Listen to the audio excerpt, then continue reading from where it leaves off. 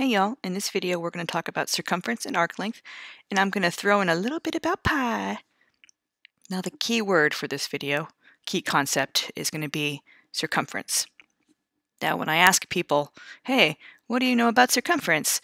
Most people throw out a formula. Hey, circumference is 2r pi, or circumference is d pi, right? But really, fundamentally, and most importantly, circumference is the distance around a circle, right? It's what we think of as like the perimeter of the circle. And yes, there are two formulas that are often used to find circumference, and you get taught them sometimes directly, just, hey, here's the formula, use it, find some circumferences. And they are c equals 2r pi and c equals d pi. And remember, these are lengths and distances, so when you find circumference, put appropriate units, please. Now, I put a little asterisk around this one because this is kind of like the fundamental relationship. This kind of like started it all. Now, when people first learn about pi, especially little kids, it becomes their favorite number because there's like a mysticism around pi, right? It's got these special traits and properties that make it really cool.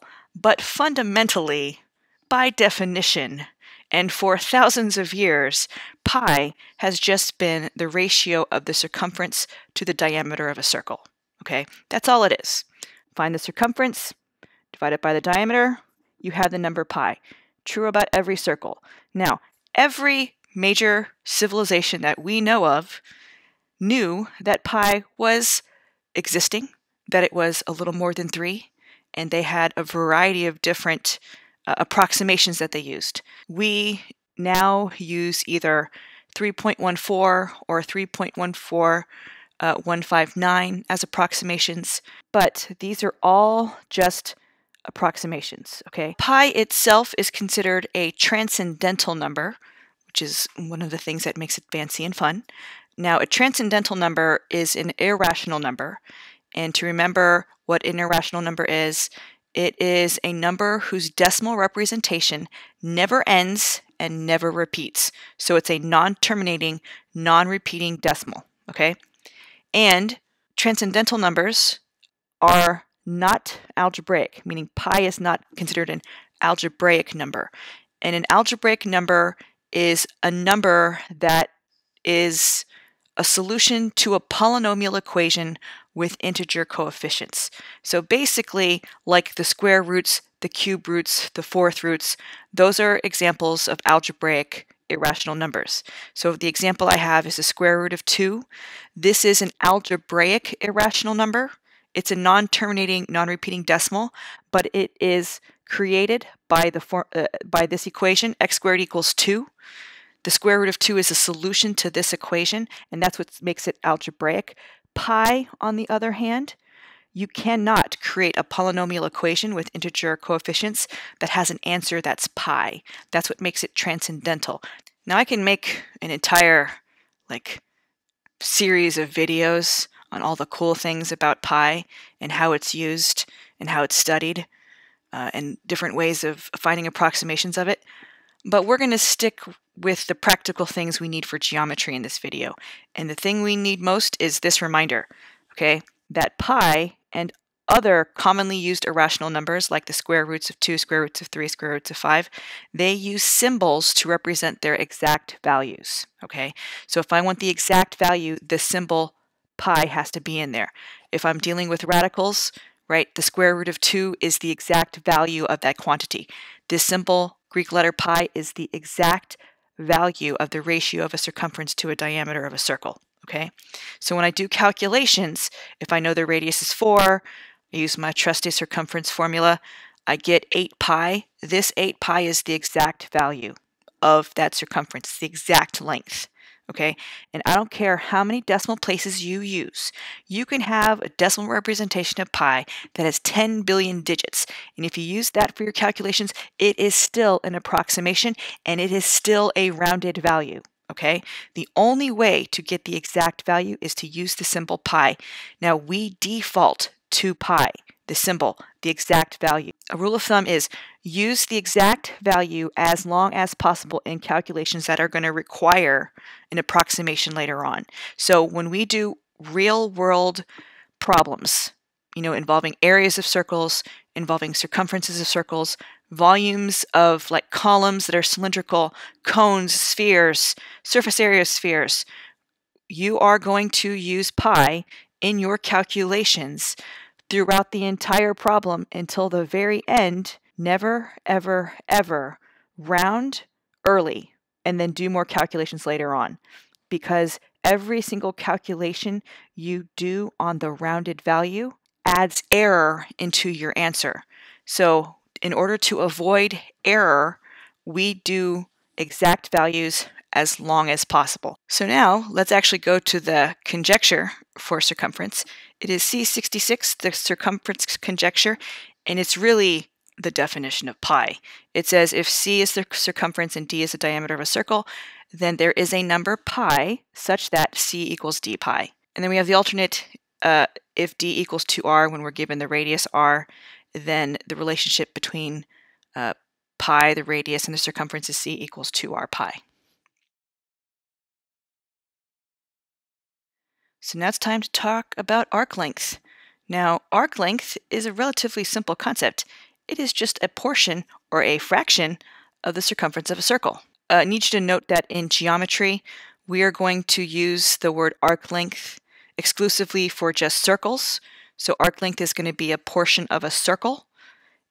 Generally speaking, in mathematics, though, arc length is actually a generic term, and it is just the distance between 2 points along any curve. So it doesn't have to be a circle. It could be a spiral. It could be something wavy. It could be a parabola. However, in order to find those arc lengths, you kind of have to know calculus. So we're going to avoid that and stick with the circle definition of arc length. Now I'm going to give you a warning, okay? The most common thing that's messed up with arc length isn't like the concept of arc length. It has to do with primarily the notation and when you have to give a length versus when you have to give a measure. Okay, remember arc length is a distance. Arc measure is the degree of the central angle.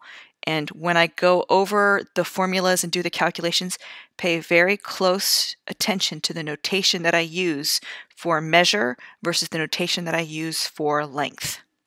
And one of the reasons why it's easy to confuse arc measure and arc length is because you really have to know the arc measure to find an arc length, okay? Now I have drawn circle Q here, and I'm calling it a unit circle, meaning this circle has a radius of 1 unit, and in this case I'm going to use a meter. So the radius of the circle Q is 1 meter, and I have 3 points along the circle that have been labeled A, B, and C. And so this C, since it's C equals, it doesn't mean that point, it means circumference, right? And so I know that the circumference of a circle is the diameter times pi, and if my radius is 1 unit or 1 meter, then I know that my circumference is 2 pi meters. All right, so I know this is true for my circle. Okay, so the circumference, distance around is 2 pi. So now I want to know the measure of ABC. Well, since AC goes through Q, I know AC is a diameter. Therefore, ABC, that arc, is a semicircle, right? And so I know the measure of this semicircle, this arc, the measure of this arc, that's measure of arc ABC, is the central angle used to create that arc or cut that arc, and that's 180 degrees. Now, the length of ABC is quite simple. Right? I want to know the length of that semicircle, right? And it's just half that circle. So it is just pi meters, right? It's half that circle. Now let's look at BC, right? Arc BC. The measure of arc BC is 45 degrees, okay? And so if I want to know the length of this arc or this piece of the circle, right, I have to know what fraction of a circle this is. And so I can simply take the measure, which is 45 degrees, and I have to figure out what part of the circle 45 degrees is. So I create the ratio for 45 over 360, right? And then I multiply that. This is the fraction I need. This is the fraction of the circle that is BC, that arc. And so if I multiply this by the circumference, 2 pi, I will get the length of that arc. And so if I want to go ahead and do the calculations, 45 over 360 is the fraction 1/8. So it's 1/8 of 2 pi, or pi over 4 meters. Now when it comes to notation, measure is always going to be the same. If I want the measure of an arc, I always put that m in front of it. Measure, and then I give the symbol for the arc. Okay, and it always means measure when I have that m. Now, some references will tell you to put a cursive L in front of the arc name for arc length, but that's not used very often. And sometimes when it's used, the L actually doesn't look like an L. They kind of make it look like squished, so it looks more like an E. And so I haven't seen this version very much. I see a lot of places, a lot of questions where they'll actually straight up ask you, hey, find the arc length. But I don't see that L very often. More often, I will see no symbol used at all in front of the arc. So oftentimes, if you see just the arc by itself, no M, no letter in front of it, that usually means length. The thing you have to remember, though, that since these are going to vary depending on, the textbook author or the question writer, everybody puts the M in front for arc measure. Okay, so if you have a question between, hey, is this the measure or is this the length, that M is always going to be there for measure. So of course we are going to end with the arc length conjecture, C67, that says the length of an arc is equal to the circumference multiplied the measure of the central angle divided by 360. That's just a fancy way of saying, hey, find the fraction of the circumference that arc is, and then multiply that by circumference. Now, I did write down a formula for it, and Grogu is covering up the most important part. Let's move him out of the way here. Okay, so arc length equals, and it looks like a 0 with a line through it, over 360 times c. That 0 with the line through it is the Greek letter theta. Okay, and notice it's a horizontal line, not a slanty line. The 0 with the slanty line like that, this means the null set. You use that in Algebra 1, right? This is 0 with the horizontal line through it.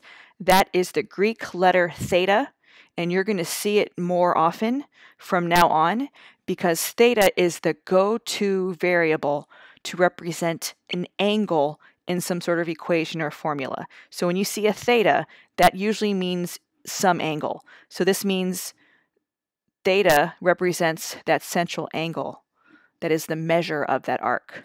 Okay. Now, of course, we have an alternate formula, which is how I always remember it, right? It's arc length is the arc measure divided by 360 times the circumference. Relatively simple concepts, but remember, we have a bunch of chord, tangent, inscribed angle conjectures that I can throw in to problems about finding arc length. So be prepared. Make sure you remember the notation and you remember those previous conjectures, y'all. Good luck.